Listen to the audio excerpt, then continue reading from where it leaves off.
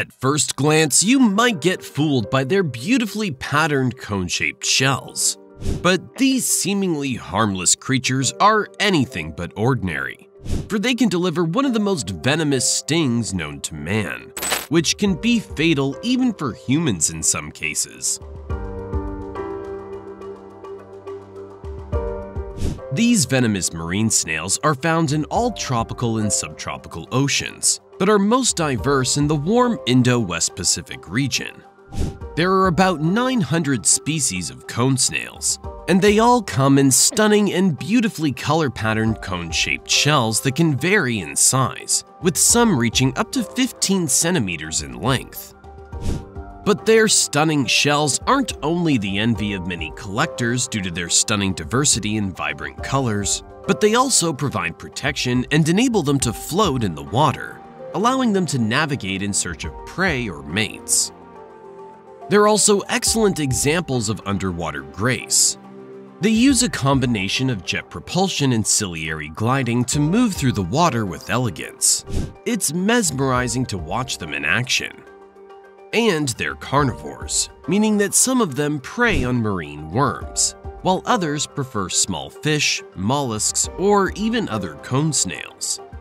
But how do cone snails even consume their prey? Well, they go about it in two ways.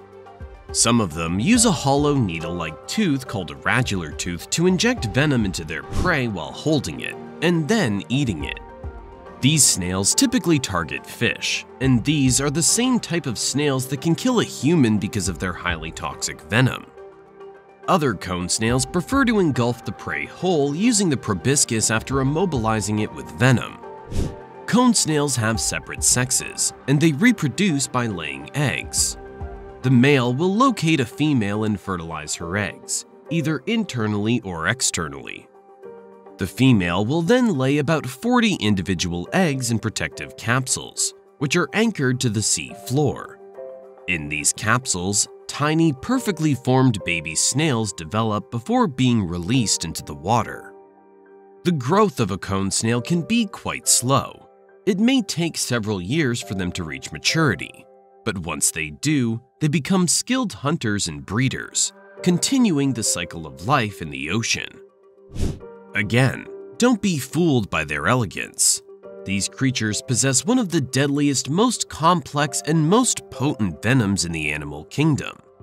And this is where their unique fighting styles come into play. Let's check that out. They have eye stalks on either side, but they hunt primarily by using scent using their siphons. Although they're slow-moving predators, they have a deadly weapon up their sleeve, a venomous harpoon.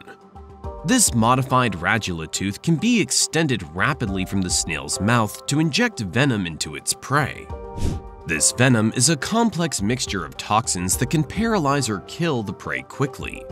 Some of these toxins target different ion channels and receptors in the nervous system, causing paralysis, respiratory failure, and even death. When a cone snail detects a potential meal, it extends a long, flexible proboscis to aim its harpoon-like tooth at its prey. This proboscis can be quickly maneuvered in any direction, enabling the snail to strike with deadly precision.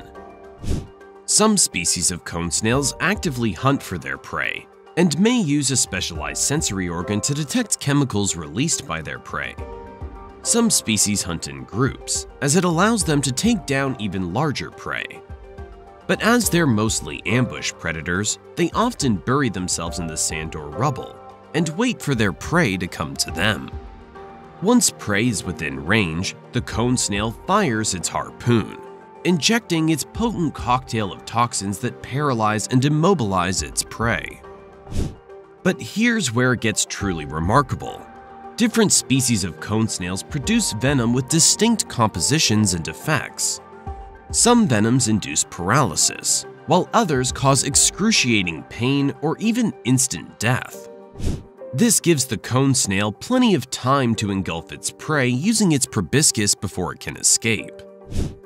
The diversity in venom composition among cone snail species is thought to have evolved as an adaptation to their specific prey.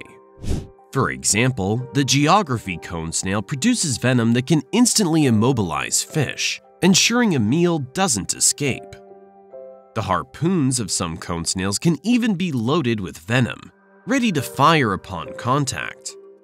This means that they don't need to bite their prey, they merely need to touch it. This high-speed predatory tactic is truly a marvel of natural engineering. Did you know that some species of cone snails are known to produce chemicals with potential medicinal properties? Researchers say that the cone snail's venom helped them develop a painkiller that's more effective than morphine and has no addictive side effects. And there's also a chance they'll be able to develop compounds able to treat neurological disorders and even Alzheimer's disease. Some cone snail species are known for a peculiar behavior called sand harvesting. They gather small grains of sand and use them to reinforce their shells. It's an extraordinary adaptation, as it adds weight and stability to their shells. But the coolest thing about them is that the diversity of cone snail species is mind-boggling. With over 800 recognized species, each displaying unique patterns and colors, they can change the color of their shells to blend in with their surroundings. Some species of cone snails are known to form aggregations of hundreds or even thousands of individuals.